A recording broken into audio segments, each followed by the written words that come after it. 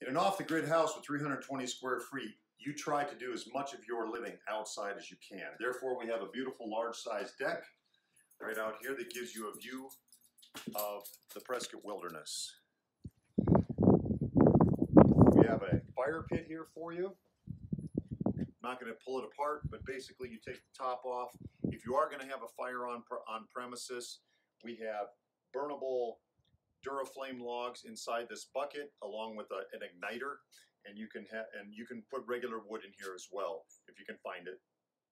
Make sure you keep the grate on top of the fire pit at all times, because we do have a lot of soft tinder, dry tinder here. You have your basic recliner, a place to have wine and cheese and cigars if that's what your pleasures are, or whatever it is that you like to do outside out here. With the table, we do have a grill. This is a standard gas grill with an igniter.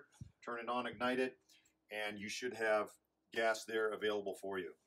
If we come to this side of the patio, this is your patio slash electrical outlets. You can't really see it very well, but your electrical panel is right back here.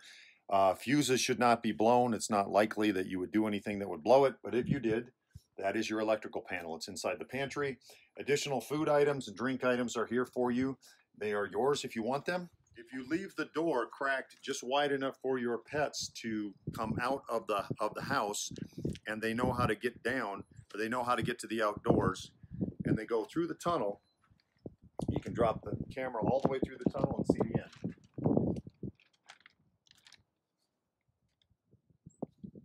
That is the supported kennel, which is 4 feet in height, and with that kennel, your pets should be protected from any wild animals that could come by, and there is a lot of wildlife in Prescott, Arizona. We've seen bobcats, javelinas, deer, many squirrels, large birds that are large enough to pick up my 9-pound dogs, and numerous other types of wildlife. So you're definitely living in the wild here off the grid, even though you're only a mile from downtown historic Prescott.